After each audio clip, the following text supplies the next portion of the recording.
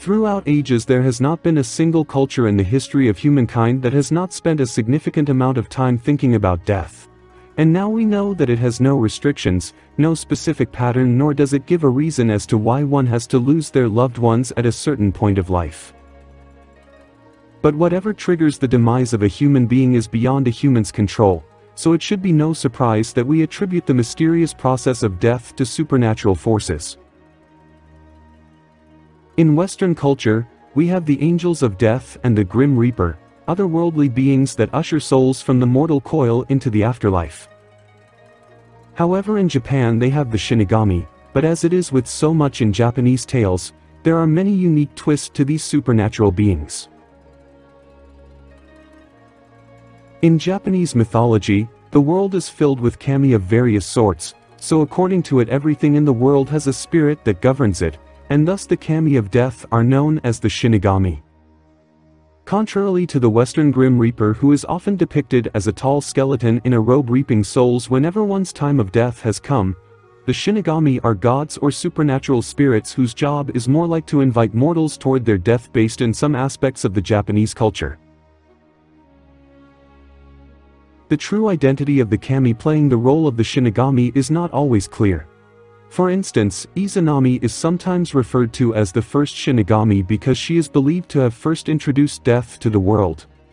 Same goes for Yama, the god of the underworld, who is also thought of as a Shinigami. But it's not entirely clear whether these two are truly entities personifying death or not. Besides, they are both thought to be different from death gods in Western concepts. Some forms of Buddhism do not involve believing in any deities, so it is sometimes thought that the concept of a god of death does not exist to begin with. There is the opinion that there is no death god that merely leads people into the world of the dead, but later on the Western notion of an entity ruling over death entered Japan, and the Shinigami started to become mentioned as an existence with a human nature. Since a death spirit is invisible to everyone except the few who have some sort of connection to death or who are close to dying themselves, describing a Shinigami is a surprisingly difficult thing to do, and it seems that even when they are seen, they never have the same look because they come with different guise and shape, which means that you won't necessarily recognize one if you ever see it. Although Japanese myth have long been filled with different types of kami as the spirits of nature, the Shinigami only entered the Japanese lore around the 18th or 19th century. Generally, the word Shinigami does not appear to have been used in Japanese classical literature, and there are not many writings about them. But the first known instances of the term appear in the Edo period, when it was used in a type of Japanese puppet theater called the Ningyo Yururi, which has a connection to evil spirits or spirits possessing the living, and had themes of double suicides. Although Shinigami are kami like any other in Shinto religious lore, they are actually a relatively modern invention, and it was not until traditional Shinto beliefs came into contact with the West that the idea of a death god or spirit such as the Shinigami really entered the collective imagination. Once the East met the Western culture with its notion of Grim Reaper, a whole new death god appeared and was known as the Shinigami since then. So it may very well be that the Western folk tales of a Grim Reaper served as the original inspiration for these Japanese entities. While the Shinigami seem to be similar to the Grim Reaper, they are not entirely alike, and a few important differences exist between them both. In Western belief, the Grim Reaper is regarded as a terrifying being and is the personification of death itself. In Japanese folklore, however, way before the idea of a kami personifying death came to Japan, traditional beliefs did not necessarily see death as a bad thing but as a normal part of the natural cycle of one's existence. Therefore, the Shinigami are regarded as agents who facilitate the smooth running of this cycle.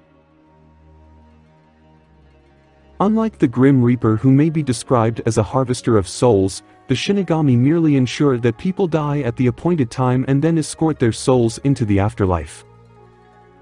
They could even be said to be less frightening than the Grim Reaper because they politely invite people into their death instead of creeping up on them and dragging them to the afterlife or using a more aggressive mean to reap them off their souls. Additionally, while the Grim Reaper is depicted as a singular entity traditionally bearing a scythe, It is believed that there are many Shinigami of unknown appearances which usually work in pairs and appear when it is a person's preordained time to die, at which point they invite them over the threshold between life and death. Not a lot of stories were told regarding these Shinigami, but we know this much about them from an old traditional tale of a man who was fed up with his life and decided to commit suicide. Before he could do so, he is visited by a Shinigami who told him that his time has not yet come, and explained to the man that lives are measured on candles that burn down until the flame vanished, signifying their death. But since his own has not burned out yet, he should live on. This shows one more time that the Shinigami have no control over who lives and dies. In order to prevent the man from committing suicide, the spirit told him a secret that can help him make some easy money just by pretending to be a doctor who could cure any form of disease. So the Shinigami revealed to the man some magical words that could send a death spirit away, thus lengthening a person's life.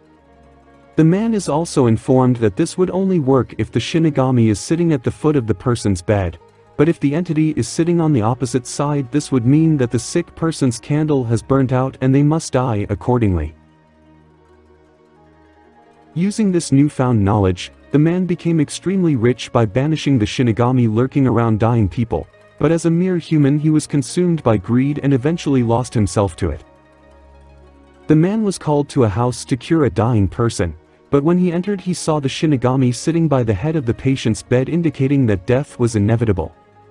The family pleaded and offered an obscene amount of money to save their loved one, but knowing that trying to use his spell under this particular condition was against the rule he was instructed to follow, the fake doctor decided to outsmart the Shinigami by switching the orientation of the bed, thus saving the patient's life.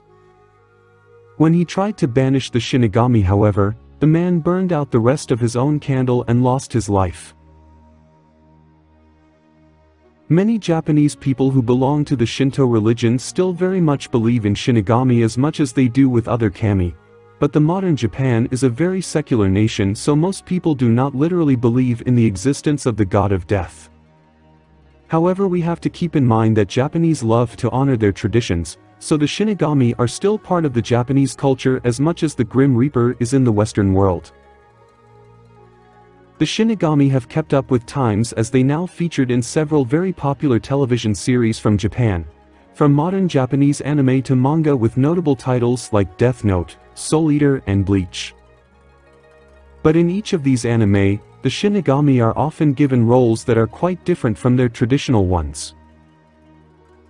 In Death Note, for instance, the Shinigami are grotesque creatures who write names of humans who are meant to die in a notebook. But one of these death notes falls into the hands of a human who tries to change the world but ultimately failed for toying with what many would consider to be the power of a god. In Bleach, the Shinigami are actually a society of Japanese samurai whose job is to keep law and order in the afterlife. So apart from their association with death, these modern Shinigami do not have much in common with their more traditional counterparts.